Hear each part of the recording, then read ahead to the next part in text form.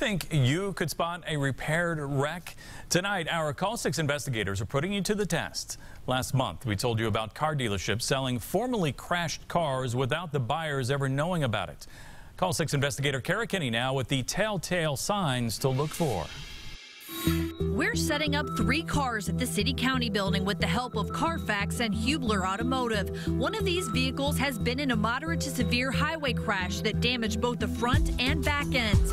We want to find out if anyone can pick out which vehicle is a repaired wreck. Maybe that's supposed to be there. We're not 100% sure. These ladies from Ball State give it a try. That black one. Any reason why? No, just guessing. Okay. I'm going to say the white one because it has like a little chip in the front. That's the only reason why. Okay. I was going to say the white one because I think there's like a small indentation on the back. I'll say the black one just because there was like smudges on the front, like it looked like something had been done to it. People look inside and out, but no one seems to know for sure. The white one?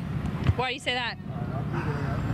It has the front open, so I don't know. And then a mechanic with 18 years experience stops by.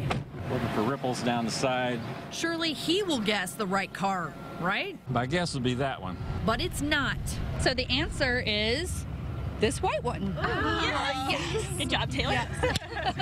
First I was going to say that one. It's actually the white one. Actually, the white one. So there you go. So That's an expert for you. You surprised? Yeah, I would drive that car. Yeah, You would drive it?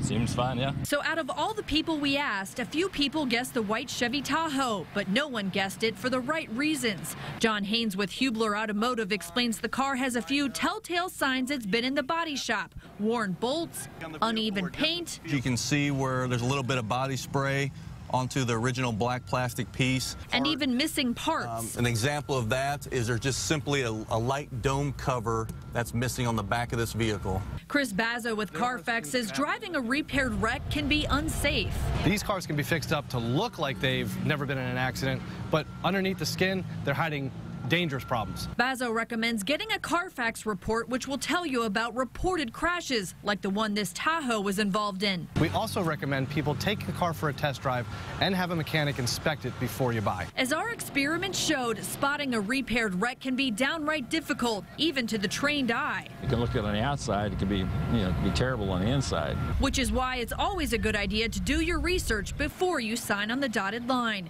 I'm Call 6 investigator Kara Kenny. All right, now if you'd like to run a VIN check on your car or one you're looking at buying, we've compiled a list of resources on our website, theindychannel.com.